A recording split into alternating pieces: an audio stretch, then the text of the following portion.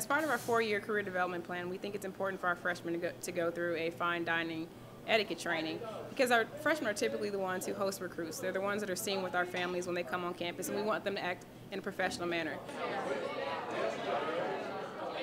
You're supposed to turn your dirty forks upside down on the plate when you're done with them. And your knife, you're supposed to face your knife to you after you get done with it. After you're done putting the butter on your bread. Spreading the butter. Yeah.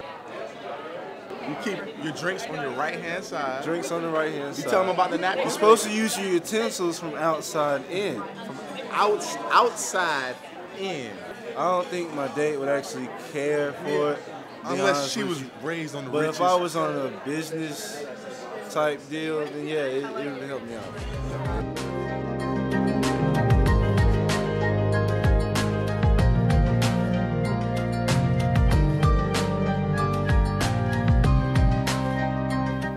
Need to learn some etiquette. After all, they're growing up, they're going to get a job, need to have a date. They can't be sloppy at the table.